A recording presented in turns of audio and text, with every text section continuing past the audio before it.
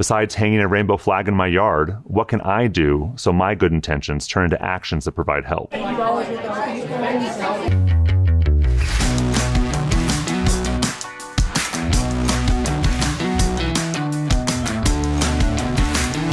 All right, welcome to Cwic Show. My name is Greg Mattson, and I am your host. In this episode, we are going to talk about Deseret book again, and the content that they are, what are they doing? That they are supporting, that they are producing and disseminating to the members of the church. That is, well, very controversial, to say the least. Before we get into this episode is brought to you by Cardio Miracle.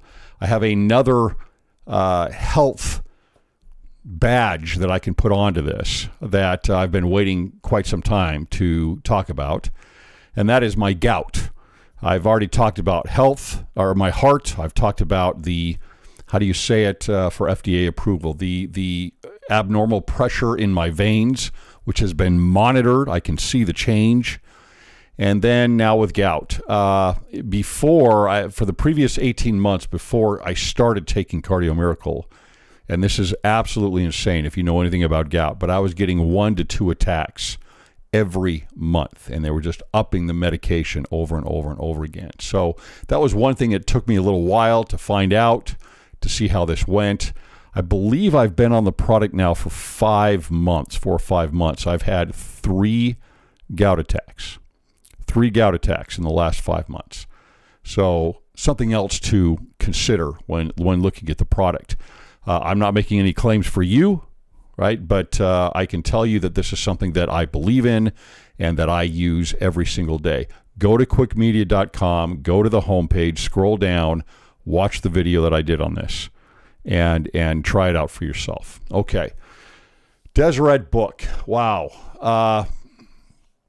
So many places to go on this, and we could do a very long episode just breaking this course down. What they did is they came up with a new course that is offered by a gay Latter-day Saint. And when I say gay, we need to be very specific about what we mean by that, and in the course we need to be very specific. When someone says gay, some people say, well, that's someone who's living a gay lifestyle, right? Some people will equate it with that. And that's why some Latter-day Saints and others will say, I'm not gay, but I experience same-sex attraction, because they don't want to identify with a lifestyle that is oftentimes called gay. Other members of the church simply identify as gay. They have same-sex attraction. It's a part of their identity. And they just go along with gay. That doesn't mean that they live a gay lifestyle. It could be very well that they are a covenant-keeping, temple-going, tithing-paying, church-going member of the church, supporting the church completely, but they identify as gay and experience same-sex attraction. So different ideas on what gay would mean. And that matters also actually geographically, countries that you're in and how that term is used. So with the host here, Ben Shalati, he uses the term gay, Latter-day Saint, but he is, professes to be and appears to be a covenant-keeping member of the church. That's an important distinction and something to consider as we go through this. Now, I've waited in this arena before, and I get hit on both sides whenever I do this. I am told that I am too nice, that I am not harsh enough with this. And from one side, and from the other side, I'm called homophobic and every other accusation and epithet that you can think of. But I think that these are the areas that we must discuss in the church and in our culture. These issues have got to be brought to the forefront, because usually what we do with these things is we kind of put our head in the sand and just say, well, I wish this would go away, or I hope that this can grow if you're on the other side of this and be supported, and there's not going to be any opposition to anything that is said here. These need to be talked about, because we need to understand what is happening And we need to be able to deal with these things, because this is going to, identitarianism and the LGBTQ issues are going to become more and more front and center in our lives as the culture wraps more around LGBTQ issues in the United States and in the West. And that means it's coming to our wards, it's coming to our stakes. You've probably experienced this in an elders quorum meeting, in a relief society meeting, in young women's and young men's, at the pulpit in sacrament meeting, or at a stake center, or at a stake conference. And we need to learn to have clear thinking on this, and to understand how to treat these things with love and compassion, and with reason and truth, with commandments. And that's my concern with this course that is brought to front and center here from Deseret Book in their video content. They have video courses that they call Seek, S-E-E-K. And so you can go through and go online to Deseret Book. You go to the Seek section, and they have all these different types of mostly shorter courses. When I say shorter, I mean maybe up to 30 to 90 minutes. That, a lot of these other online courses are very, very extensive, and these are about 30 to 90 minutes. This one in particular is about 60 minutes. And this one is called Building Zion, Faithful LGBTQ Allyship. Here's the first red flag that we need to look at. Allyship can mean a lot of different things. I don't talk about being an ally to the LGBTQ community, because the word itself, allyship, brings so much along with it. It is, for example, when people are talking about transitioning, is that something that I support for transgenderism? Or what about drag queens going to kindergartners in elementary schools? That's LGBTQ, because you'll see the pride flag there all the time. And is that something that I support? What else do I support with the LGBTQ community? Do I support the political activism behind LGBTQ issues? What does that mean to be an ally? And so it's kind of the Mott and Bailey thing, right? Someone will say, well, do you not care for LGBTQ individuals? Of course I do. And I've I think shown that and professed that on the podcast many, many times. But being an ally to me is something else. If someone asks, are you an ally? My response is, I'm a friend, right? I will be a friend to you. I want to be your friend. I care about you. I love you. You belong. But being an ally to me is a completely different thing. There's an article on Public Square magazine called, I think it's called Discipleship versus Allyship. It's very good. I'll link it on the description to go take a look at the differences here that we're looking at. Mostly, I believe they're talking about expressive individualism versus the doctrine of Christ. And again, we get down into these issues of identity and trying to push forward harder and harder this identity of LGBTQ. It's not that it doesn't exist, and it's not that it doesn't need to be addressed. It does. There are problems there. There are issues there where there needs to be more love and support. But it is not, it is being focused on so much that it brings other identities down. Like, and I know that President Nelson is doing this, like as he talks about the first three identities we should have: a child of God, a child of the covenant, and a disciple of Jesus Christ. And so as we raise these other identities, regardless, gender, sexual orientation, race, etc., up above these other three identities, we are distorting, we are perverting the relationship that we have with God, I believe. And, even if it's just a little bit. And so being an ally to me, it means much, much more than putting my arm around somebody and saying, I love you. How can I help? What can I do? Right? There's a lot more to it. The other thing with this is they talk about the pride flag. And, the content is complete support of waving the flag. And again, this is content produced by Deseret Book. And so essentially what Deseret Book is saying here is that the church supports the pride flag. And again, what does the pride flag represent? What does that mean? Because I see it waved in a lot of different places at a lot of different times. And you heard the opening statement on this. Let me go over a couple more here in the introduction on this course. And I'm going to have to only show very short clips because it's behind a paywall. You can go to the course yourself on Deseret News. And again, it's called Building Zion, Faithful LGBTQ Allyship. And look through the whole thing yourself. It's $15 to go take a look at it. So let's just look at a couple of these short clips here. My neighbor hung up a rainbow flag. Is it okay for me to do that?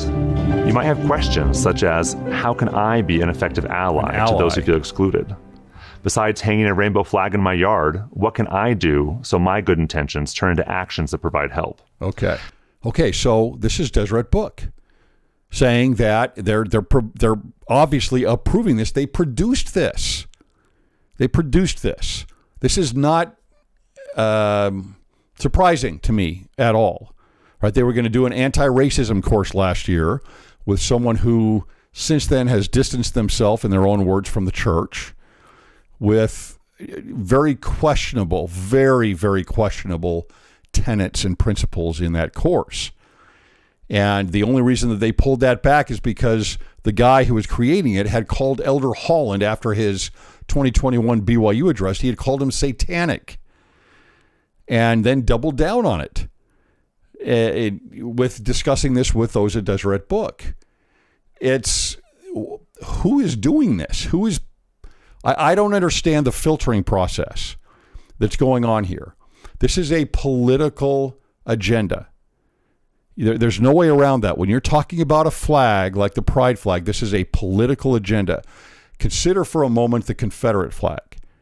I remember when I was young, I used to watch the show Dukes of Hazzard, and they had that Challenger, that Dodge Challenger that was red, and it had the Confederate flag over the roof.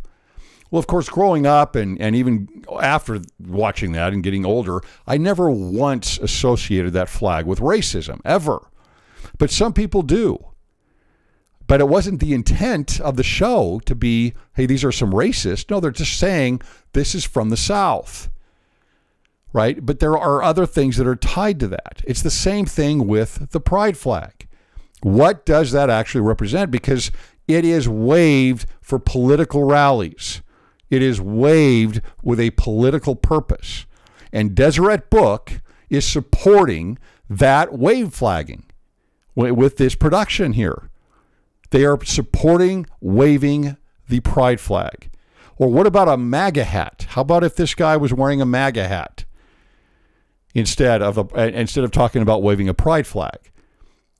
Do you think there would be a problem? Do you think people would have a problem with Deseret Book producing a video with a MAGA hat on it? This is very wrong. It is, again, it is coming in with compassion and tolerance, but with no guardrails on it whatsoever. Now, let me be clear on this. There's a lot of good content in this course. And I think that when I say good content, I mean on the side of how to approach a gay Latter-day Saint or how to approach LGBTQ community members, so to speak, inside of the church. How do you talk with them? What can you do to help them? Great. I'm all for that. That is all really good. But this is all one-sided in this course. It's always all about that tolerance and that compassion. There's nothing in there. You can go through the entire course. You're not going to see a single thing that's positive about the family proclamation, that's positive about the law of chastity. The example that he's going to give us here of someone and how to talk to someone is another gay Latter-day Saint who has decided to date men. And that's the example of being supportive to somebody else. Now, obviously, you want to show love to someone. For me, in that example, well, we'll get to that example in a minute, and talk about that when we get there. But this is not, the pride flag is many things. Again, it's waved at drag shows for elementary students also. Is that something that I'm now supporting? I don't use the flag for that very reason. It is a political statement, and it represents an awful lot of things in identitarianism that I believe are very detrimental to the culture and to the family. That does not mean, again, clear thinking. Like Elder Oak says, we can parse this out. That does not mean that if I'm not an ally or I don't wave the flag, as Ben here is saying we should do, that I don't care about the LGBTQ members of the church. I do care about them. And we need to separate those things, not conflate them as we're getting here in this course from Deseret News. This to me is not just an issue from the host here and from Deseret News of ignorance. It's not ignorance, right? This is gross negligence in not putting guardrails up around this content. Before I go further into this, however, I want to reference an article that was written by Jeff Benyon, who is a gay Latter-day Saint. He identifies as someone who experiences same-sex attraction. He wrote this also in Public Square magazine about the pride flag. The name of the article, this is from June 2022, the name of the article is "Draping Yourself in a Rainbow Flag Doesn't Help Me Feel Loved." Right? He's pushing back on the whole idea that we're getting in this Deseret book course here. He says, "Some time ago, I had lunch with a member of a stake presidency from the Northwest. Once he learned that I experienced same-sex attraction, in an attempt to demonstrate his bona fides as an ally, he got out his phone and showed me pictures of himself draped in a rainbow flag and attending a pride march. In his attempt to build a bridge and show he understood me and advocated for me, he inadvertently demonstrated the opposite, since I don't identify with the pride flag and see some deep conflicts in pride festivities in relation to my own faith and convictions." Again, it's talking about supporting the pride flag in a church production is extremely inappropriate, I believe. My opinion.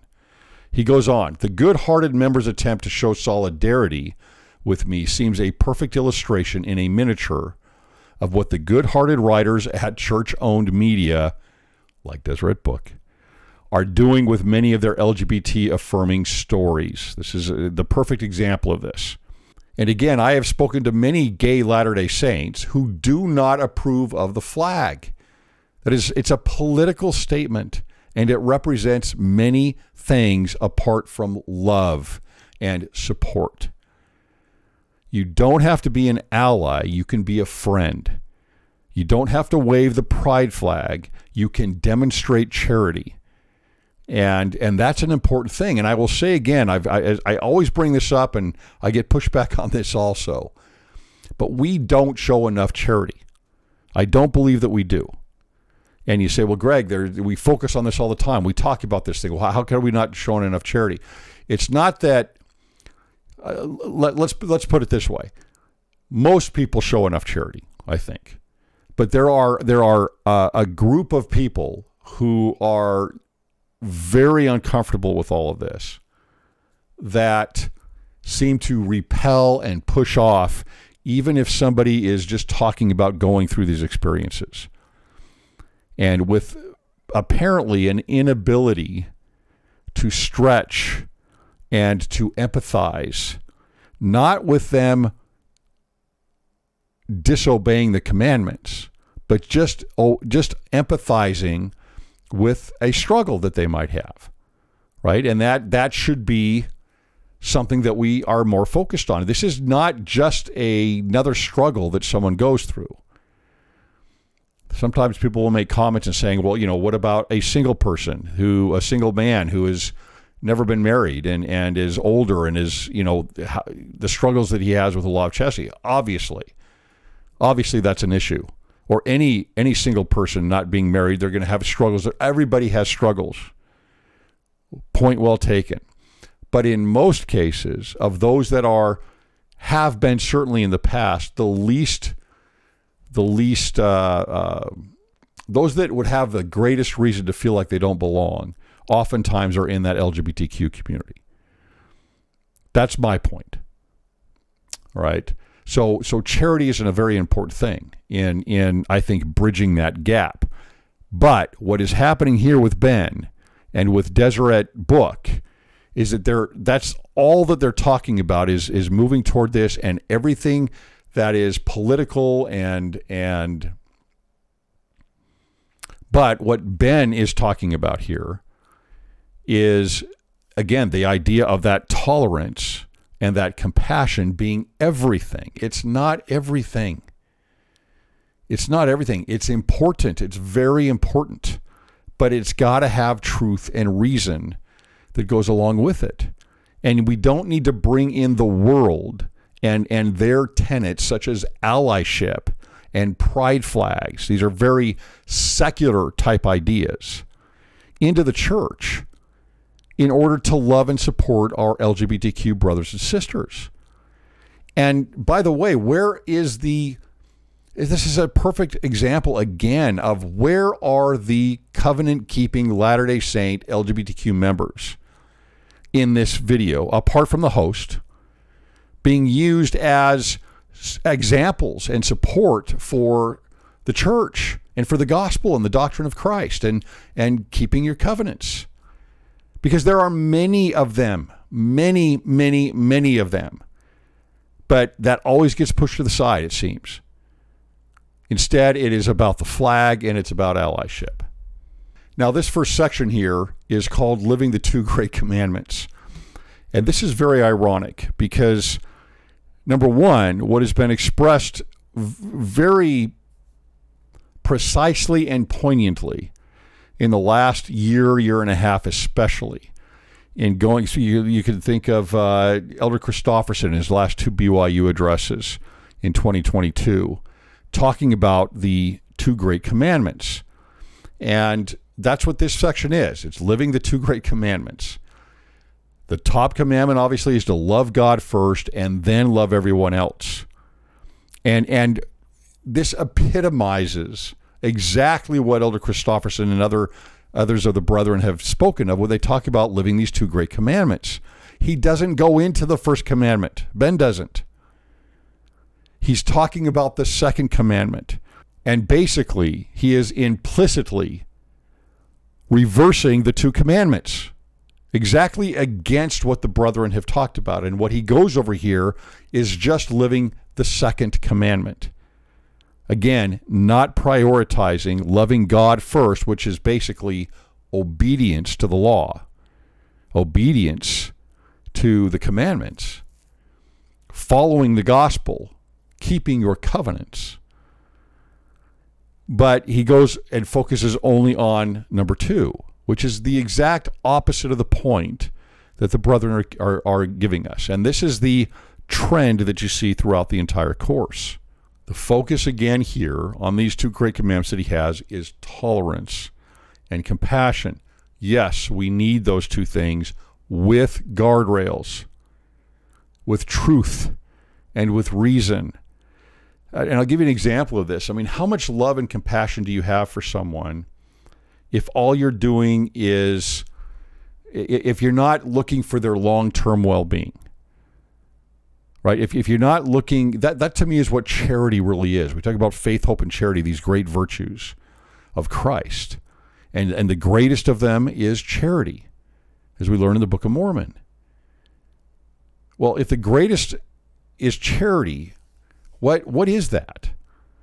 And I think that if you go through the scriptures and you see how charity is used, and understanding that it is the pure love of Christ, that is, at its highest level, the concern about your eternal well-being. And that is not always the concern of how you feel today. And so tolerance and compassion are important if they're put in the right context. We need to have clear thinking and parse these things out. This is what Thomas S. Monson said back in 2015. The philosophies of men, we talk about that a lot, surround us. The face of sin today often wears the mask of tolerance. Do not be deceived. This is my concern here. And it's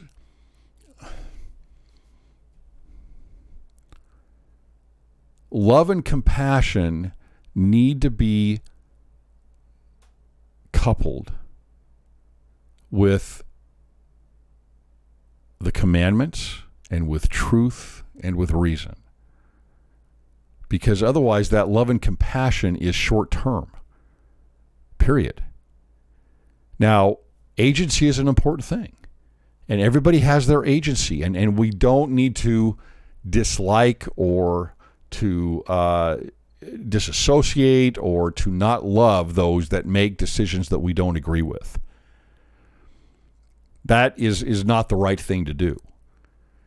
And as you get older, those of you that are older, you know that whether it's family members or friends or others, they can disappoint you. They can make decisions that you don't agree with.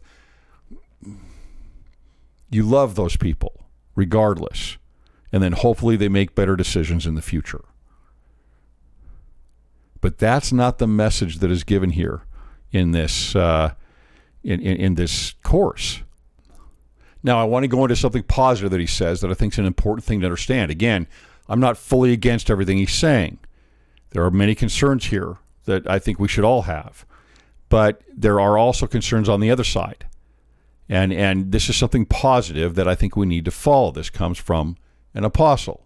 When I walk out of church, I know that I'm welcome and that people want me Absolutely. there, and that people will miss me if I didn't come. Absolutely. Elder Ballard said, we need to listen to and understand what our LGBT brothers and sisters are feeling and experiencing.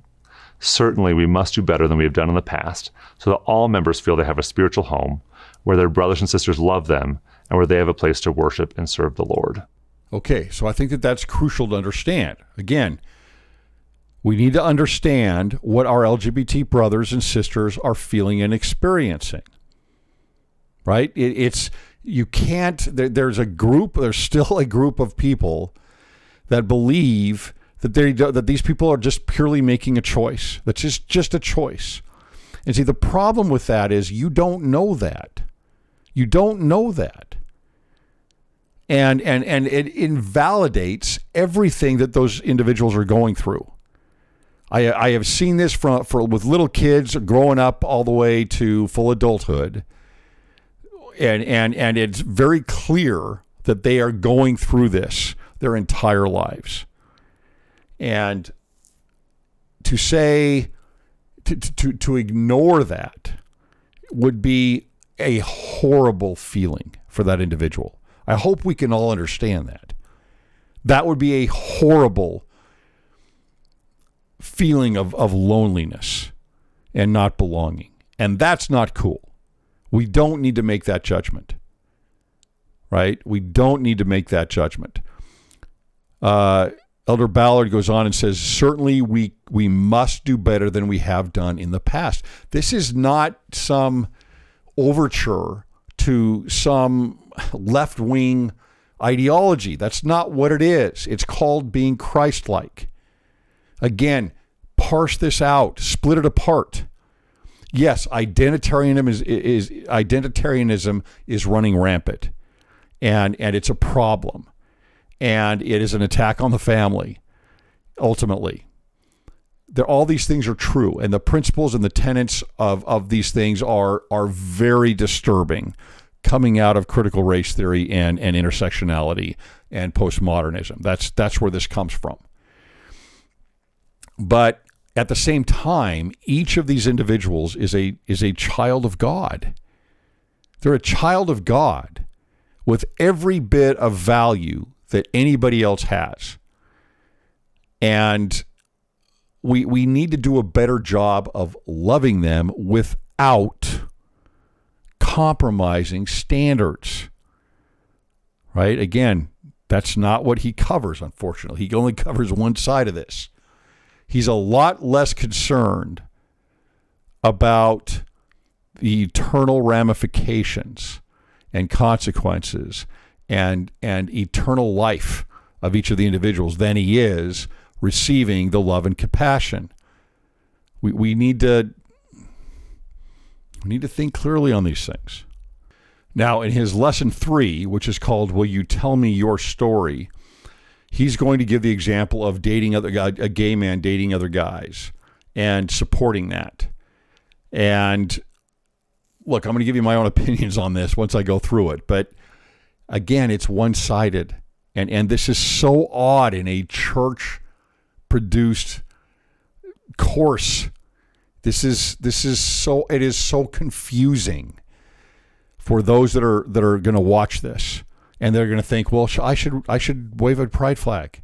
I should be an ally and go along with everything that an ally represents for the LGBTQ community. I should inwardly support, or within the church support, same-sex dating and marriage. And see, that's a confusing thing. I saw a comparison with the recent Respect for Marriage Act and prohibition. And there are a few things there that we can look at as being a parallel there. For example, where prohibition prohibited all alcohol use, the church supported that and then eventually caved in and gave in to prohibition. They were in the culture war, right? So when prohibition was abolished, the church eventually went along with it. I think they were the last state to approve this, or to go along with it, and maybe the state laws, I'm not sure, but they were the last state to jump on board with the abolition of prohibition. That doesn't mean that within the church we approve of it. We approve of drinking alcohol, but we understand that in the world, people are going to drink alcohol. We can live with that. And it's the same idea with LGBTQ individuals. You know, if in our world today, there is going to be same-sex marriage. And so we can live within that world. We must live within that world without actually supporting the doctrine of the world, right? We have our own doctrine. We believe in eternal life. We believe in exaltation. We believe in the marriage of a man and a woman and eternal families and sealing those families. But in the world, we're going to have more and more of this. And so as an example, what would you do if a family member or a friend's kid or whoever it might be had a same-sex marriage or had a couple? I mean, is that something that you would go to? Many people would say, no, I would never go to it. I don't support it. Would you go somewhere where they serve alcohol? And I know they're not exactly the same thing. It's just I'm trying to make us think here about this a little bit. See, I would do it. My wife and I would not have a problem going to a same-sex wedding if our friends asked us to go and support them. I would go and do that.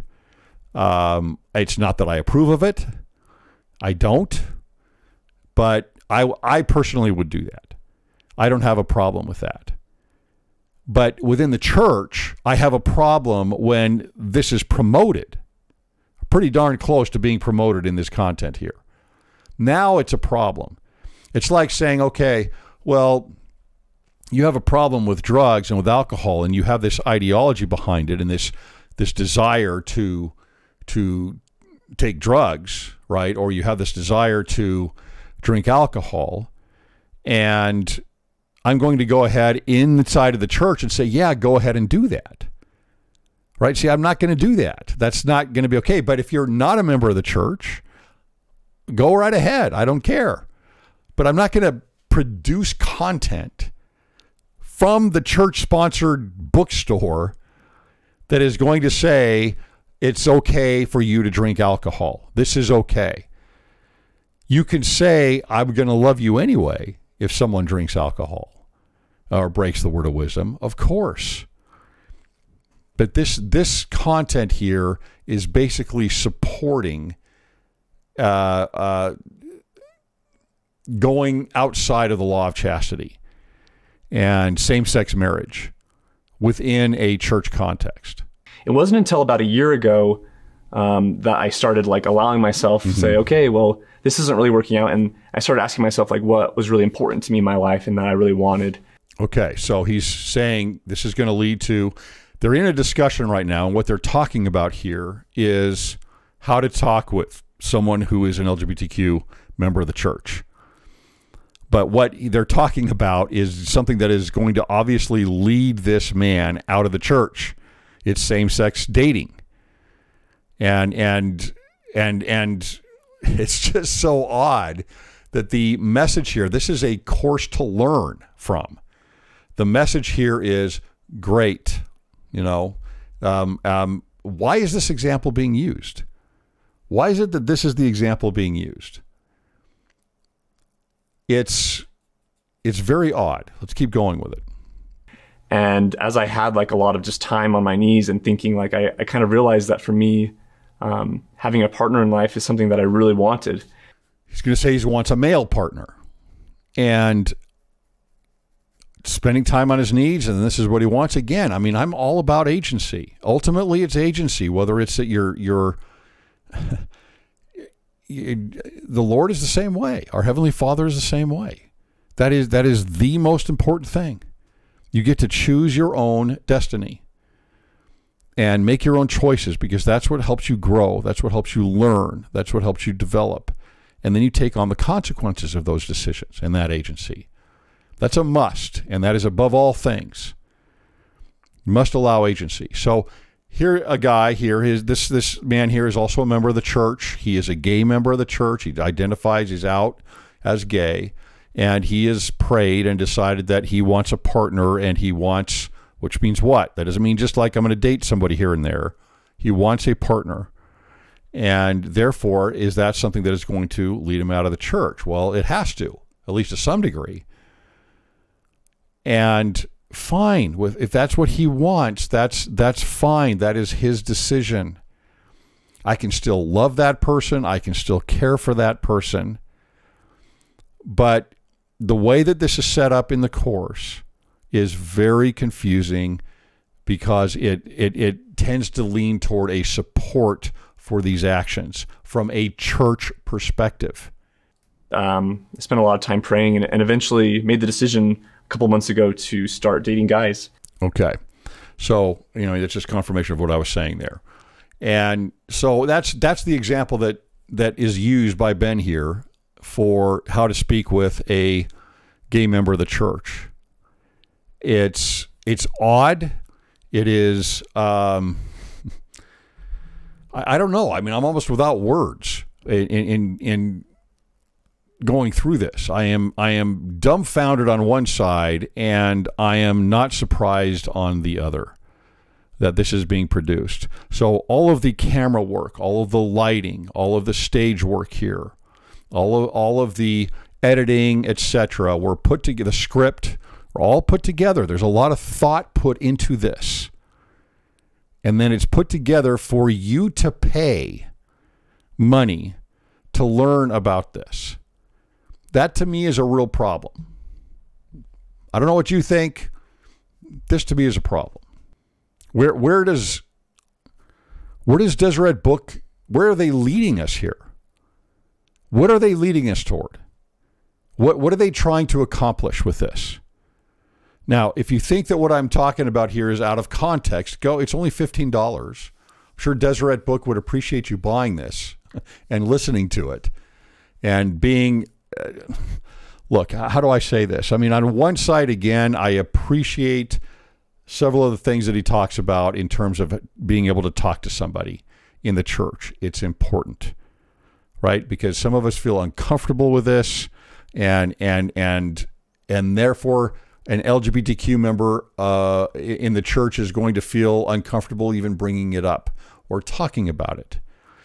But we have to separate this.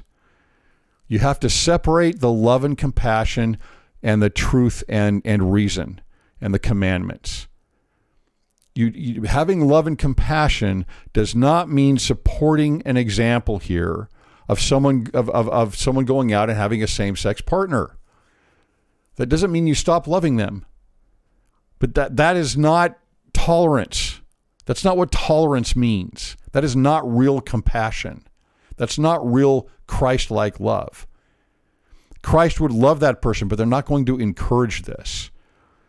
They're not going to say that this is okay. He's not going to say this is okay. So I appreciate a number of the coaching tips that are brought up here, but it leaves a lot to be desired.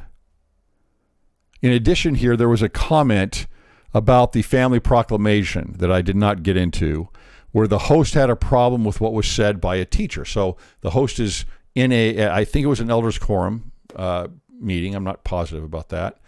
And the family proclamation was taught, and he had a problem with what was taught in the family proclamation. And maybe he said it was something that was not actually in the family proclamation. Great. So he raised his hand and he said something about it. But there's no support for the family proclamation either. He doesn't come back and say, even though this is true and is built on true doctrine, right? This portion here was not in agreement with what the proclamation says. There's no support for it. And that's not a surprise here, I don't think. In the end, this is not about building Zion. This is simply just love and compassion. And those are void without true charity and true Christ-like love. We need to have that Christ-like love and that reasoning and that ability to love somebody while we hold on to standards and, if possible, help somebody else hold on to standards. That's the opposite of the message that's offered here. Thanks for listening.